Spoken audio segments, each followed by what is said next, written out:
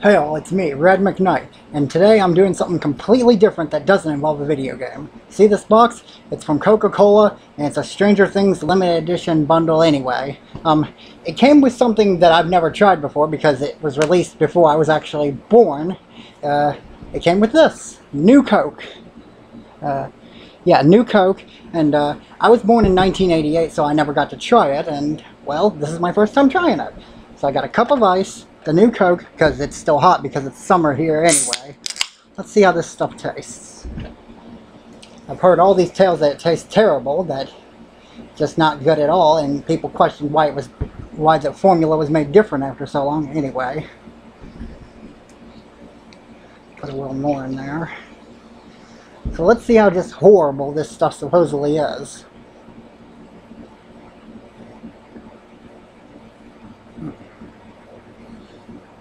Okay, it's got a really sweet kind of taste, and that's bizarre to me.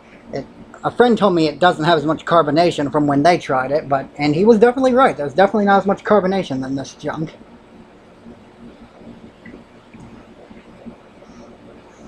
In fact, I can see why everyone got mad. It's not terrible per se, but it's definitely different. Definitely very different.